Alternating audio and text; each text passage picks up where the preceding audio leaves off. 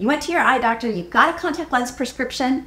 Now, what does this mean? I'm going to explain it all in this video. Keep watching.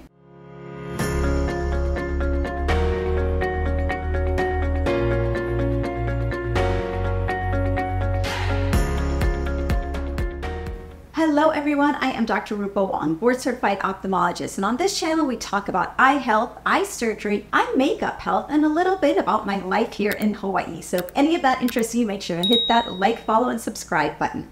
All right, what exactly do all these numbers, all these letters mean on your contact lens prescription? I'm going to break it down right now. So the first thing you're going to notice is OD and OS. This will be the same in your glasses prescription as well. OD means ocular dexter or right eye. OS means ocular sinister or left eye. Then you're going to see some columns. It's going to say sphere, cylinder, axis, and add power.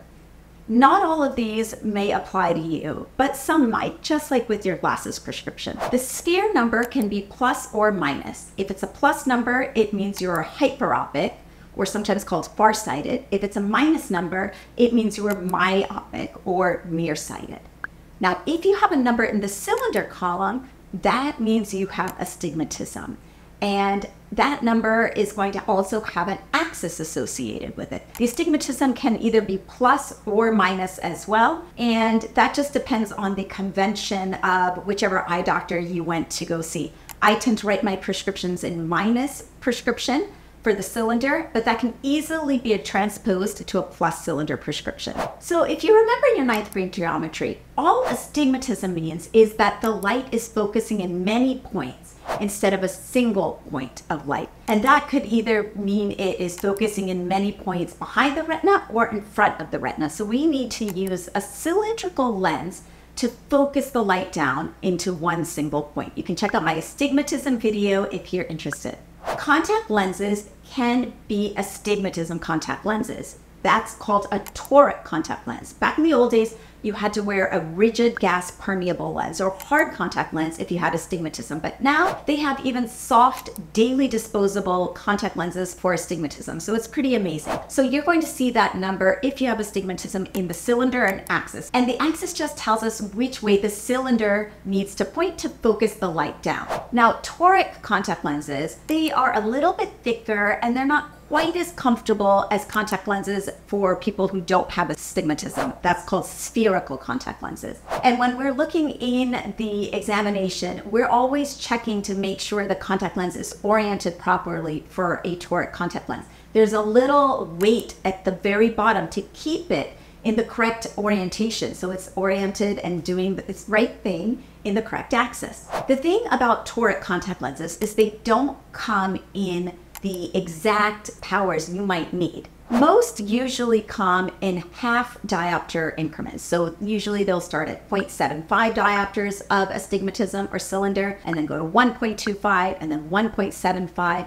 So that means there is some fitting and finesse involved in trying to figure out what exactly your toric contact lens prescription is going to be. Because for glasses, we can make it in whatever power you actually need. If you need a minus 2.00 for astigmatism, we can put it in. But in a lot of contact lenses, that 2.00 is not available. So you have to either go to 1.75 or 2.25. Also, the specific axis, usually in contact lenses, it's only by 10 degrees. Glasses, we can make it any degree you want, 163 degrees, 49 degrees, 78 degrees. But for contact lenses, we have to either go to the 80 degrees or the 150 or the 90 degrees. Now, the other thing you might see on your prescription is an add power. If you are over 40, like me, you might need something called a multifocal contact lens. Multifocal contact lenses have different rings, so they help you focus for distance as well as up close. One thing that you would notice as well, if you have an add power there, sometimes it might just say low, mid, or high because it comes in various strengths, but not really specific in terms of how much add power there is in the contact lens. And you may also see a D or an N. A D stands for dominant eye. Typically, everybody's got a dominant eye, and we want that eye focused clearly for distance. Your brain just likes it better. For your near vision eye, that can be your non-dominant eye. So usually we might play around with the contact lenses, especially multifocal contact lenses, to give you the best possible vision and allow you to see up close and far away, but we need to put in some extra parameters. Now that we've covered the basics, is this contact lens prescription the same as your glasses prescription? No. And there's going to be a couple added parts to the contact lens prescription that you don't have in your glasses prescription. Everything we've talked about so far is also in your glasses prescription, but the numbers might be different. And really where the numbers are different is the sphere and the cylinder. So for the sphere, this is why we can't just take your glasses and give you the exact same prescription as a contact lens prescription. There's something called a vertex distance. That's how far away your glasses usually sit from the front surface of your eyeball. They are not directly on your eyeball the way a contact lens is. That's going to play into the prescription strength of the contact lens.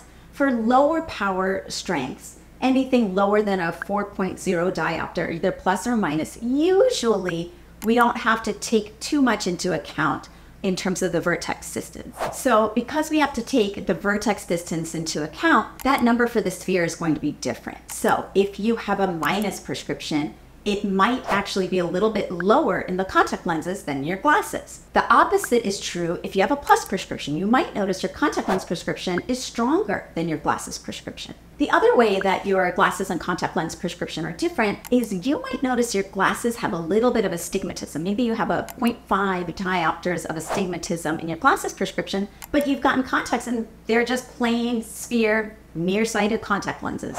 No astigmatism, not torics. Why is that? The reason is because the other thing that happens is when you put a contact lens on the surface of the eye, it vaults over the cornea and it actually causes and can give a little bit of astigmatism to counteract your natural astigmatism. So sometimes we don't actually need to incorporate your astigmatism into the contact lens. You can do just as well with a spherical contact lens. And most people like the spherical contact lenses better. Like I said, they're a little bit thinner. They don't need to be weighted in a particular orientation, a little bit easier to get on. So that's one thing you might notice as well. You'll also see a number for the BC. BC stands for base curve. It's the curvature of the contact lens. It's measured in millimeters and it should align with how curved your eye is. And typically it's between 8 and 9 millimeters. Some brands of contact lenses might only have one particular base curve, but many brands have at least two, 8.4, 8.6, 9.0. The higher your number is, the flatter the front surface of your eye is. I have a base curve of 9.0, which means my corneas are a little bit more on the flat side. And also there are variations between manufacturers. One manufacturer for a daily disposable might make an 8.4 base curve and another one makes an 8.6. This is why we can't just interchange between manufacturers, and we always try to put the contact lens on your eye and make sure it actually fits and moves well, but not overly much. So the base curve, think of it like the radius of a circle, and we're just chopping it in half. There's also a number you might see,